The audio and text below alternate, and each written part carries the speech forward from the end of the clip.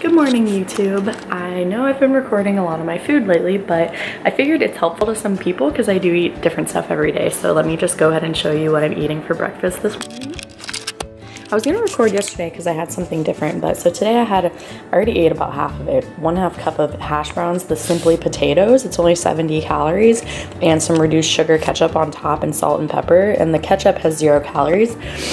Then I have 2 pieces of Sara Lee bread, almond butter from Whole Foods, 1/2 of a banana, and usually I'd put a whole banana, but since a whole banana is 100 calories, this is 70. I really wanted these, so this I just shaved off about 50 calories by only using half a banana.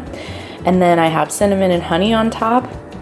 And for lunch, I'm gonna have my typical protein chips. They're 90 calories and you get a whole bunch of them. They're really good, from Kroger. I'm gonna have a protein shake, so there's some almond milk and my protein's in here. I use the Orgain. This is the chocolate creamy fudge.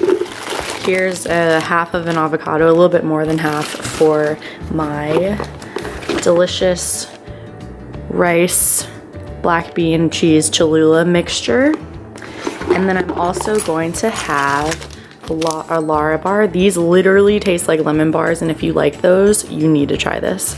And so the order will be the rice and beans and the protein chips, because I found that keeps me pretty full, and then the avocado on top.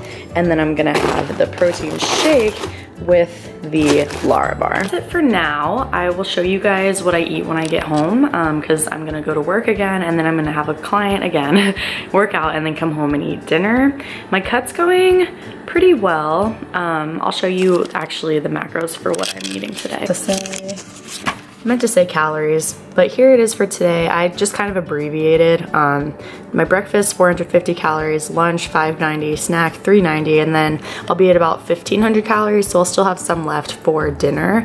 I'm trying to stay around 2,100 calories because I was doing 2,300, but I was eating way under that, obviously, like 18, 2,000. But then yesterday I had 2,100 and I thought I would be okay. But then, so I was 170.4 yesterday, but this morning I was 170.6, and that's the same as 2 days ago. So who knows what that could be attributed to.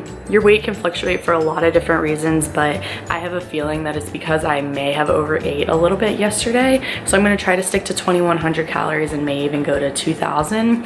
You just kind of have to listen to your body, see what works, experiment, all that. I am also on my period, so that can attribute as well. Not drinking enough water, not getting enough sleep, eating too much of one macronutrient, kind of like a lot of fat could blow you up or a lot of carbs could blow you up. You just kind of have to learn what works best for your body. So when I get home, I'll show you guys what I eat for dinner, and until then, I will see you in probably again about 10 hours. Bye. Hello, I'm finally home from my long day. I had work and then I had a client. I came home and napped a little bit between work and my client because I am dead.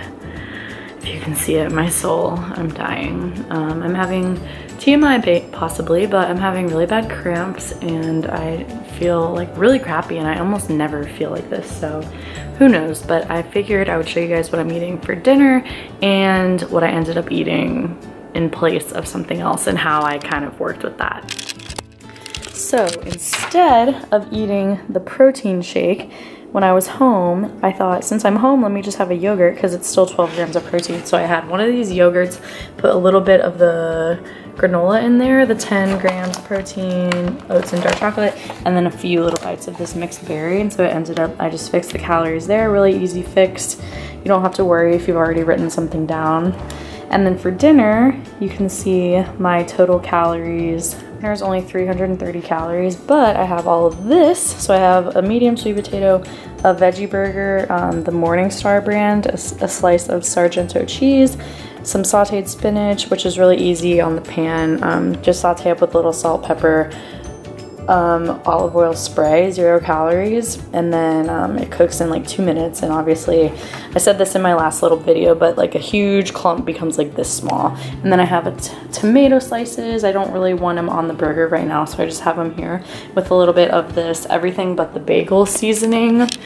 at Trader Joe's. You've probably seen this already on YouTube, but it's amazing and it pretty much tastes like an everything bagel without the bagel, as you would imagine. Yes, I may have some calories left over, so I'll let you guys know if I eat anything else.